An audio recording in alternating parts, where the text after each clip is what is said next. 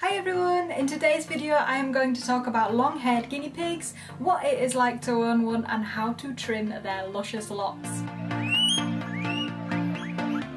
So this is Lyra, my long-haired piggy, also known as a furry potato, and I'm going to show you how I trim her hair back. Keep watching to see the transformation at the end of the video after we've cut off this much hair. So you probably already know, but just like other pets, guinea pigs come in different breeds, and some of them have long hair.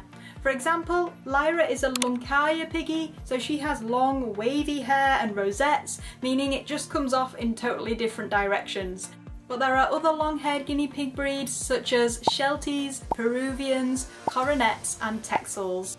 So what is the deal with long-haired piggies? Well, they are undeniably adorable. Lots of people really like the look of them. They come in all sorts of different colours and their hairstyles can be different from silky and smooth to curly to just plain insane. The downside to this long hair is that they do require extra care and grooming compared with their short-haired friends. This extra grooming is necessary because left alone, the hair of long-haired piggies will become very long, tangled and matted. Naturally, guinea pigs don't have long hair in the wild, so they aren't especially good at looking after it themselves. Big knotted mats of hair will become very uncomfortable and potentially painful, and increase the risk of skin problems and other health issues. Guinea pig rescues can receive guinea pigs in terrible condition due to a lack of grooming. If you're not sure that you can commit to this extra grooming, or if you're really inexperienced with pets or guinea pigs, then I would consider short-haired breeds before you get a long-haired piggy. There are short-haired breeds that still have funky hair, if that's what you've got your heart set on. Abyssinians like Willow here are a great example. They have rosettes all over their body which send their hair spiralling in all sorts of different directions. There's also piggies with crests, ridgeback pigs, and teddy or rex piggies with awesome dense fuzzy hair. Or if you want to go completely the other way, there are even hairless guinea pigs. So this grooming can be brushing or combing the hair, trimming the hair and giving baths, but keeping the hair trimmed back, particularly in certain places, is the most important part of grooming your long-haired piggy. It keeps them comfortable, stops them getting too dirty and prevents them overheating in very warm weather. Giving them baths can also help, and I do have some previous videos on bath time with the piggies, so if you want to check those out, I'll post the most recent one in the cards above now. It will vary from one guinea pig to another, but in general I would suggest you trim the hair every 1 to 2 months, more often if it grows back very fast, or if you notice signs that your guinea pig is uncomfortable, hot, and perhaps getting a bit smelly or wet underneath. So to trim the hair you can use scissors. I prefer to use these normal small size scissors so I can be more precise. If you are inexperienced, perhaps use those school style safety scissors. Some people also do this with a shaver or electric clippers. So here she is. But before you dive right in with trimming the hair, be prepared for your piggy to wriggle, try and get away, and generally make things as difficult as possible for you. Consider having some vegetables or fresh grass on hand to distract them. Also, I find that taking them into a different room with unfamiliar surroundings away from the cage also works to stop any fidgeting. Also, it's handy to have a bin or somewhere to put the trimmings and a towel or pad to put your guinea pig on. You can put them on a table in front of you, or if you have them in your lap, try both and find out what works best for you. So you can see that along the top and down the sides, I'm only holding on to very small bits of hair at a time and carefully cutting with the scissors, really not taking that much length off at all. I'm also cutting off any straggly bits that kind of look to be too long once I've done this. Along the sides closer to her skin, I'm not holding or pulling onto the hair with my hand.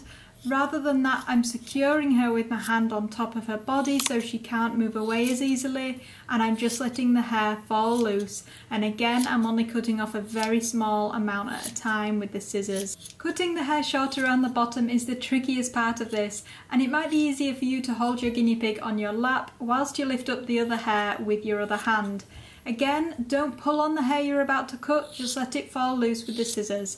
If it looks like I'm getting really close here, then don't worry, you don't have to go as close to the skin as I am, but you do get a feel for it as you're doing it, and I'm very confident I'm not going to cut Lyra here. However, if you're not as confident, then don't cut it as short and just cut it more often. Sorry, Piggy. So here I'm just showing you how short I have cut it around her bottom, and it is short, but you can't tell to look at her normally because there's still longer hair on top, so she still looks like a long-haired piggy. Once you've got to this stage, you might just want to take an extra bit of length off the sides and around the bum, just to help that short hair blend in a bit better, and cut off any longer straggly bits that you might have missed earlier on. I'm basically just trying to get her looking a bit neater here. And around the front and the sides I'm just layering the cut a bit so it doesn't look like such an abrupt end to the hair. And then we're finishing the whole thing off with a little comb just to make her look super neat and tidy.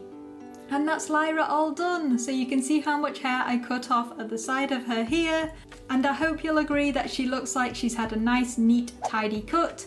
It's quite short, but that's partly because we're coming into summer in the UK here, and the guinea pig's room does get rather warm, so I don't want her feeling too hot with her longer coat. Just before we finish this video, I want to run through my top 5 tips for trimming your long-haired guinea pig's hair, and they are: number 1, keep the hair shortest around the bum, as close to the skin as possible. Number 2, for skittish pigs, consider taking them into a different room away from their cage mates and distracting them with tasty treats such as vegetables. Number 3, if they really hate it and are really skittish, try not to pull on the hair at all, and maybe if scissors aren't working for you, try something like electric clippers instead. Number 4, don't forget grooming them is a great opportunity to check over the skin in general and make sure everything looks normal.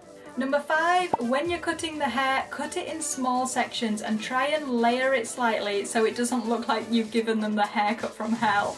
I stand by the fact that guinea pigs make awesome pets, and my videos are all about guinea pig care, housing, grooming, behaviours, feeding, fun stuff and so much more. So if you enjoyed this video, please let us know by giving us a thumbs up and hitting that subscribe button and hitting the bell if you want to be notified of future videos. But for now, thank you so much for watching and we'll see you in the next one. Bye bye!